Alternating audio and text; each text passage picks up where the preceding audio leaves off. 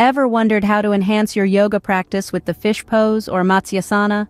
Building on your existing knowledge today, you'll learn how to execute the fish pose, step by step. The fish pose may seem challenging, but with these steps, you'll master it in no time. Start by lying flat on your back.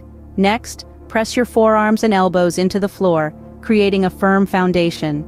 Now, lift your chest towards the ceiling, creating an arch in your back. Lastly, tilt your head backwards, allowing it to lightly touch the floor.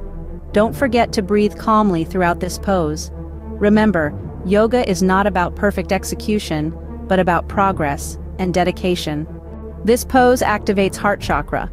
It increases blood flow to the thyroid glands. It also gives good stretch to your neck and throat, plus improves your posture. It stimulates your abdominal organs, making it a boon for your overall well-being. But every rose has its thorns. If you're grappling with high or low blood pressure, or nursing a serious back or neck injury, it's best to avoid this pose. Incorporate the fish pose into your routine and experience the transformation.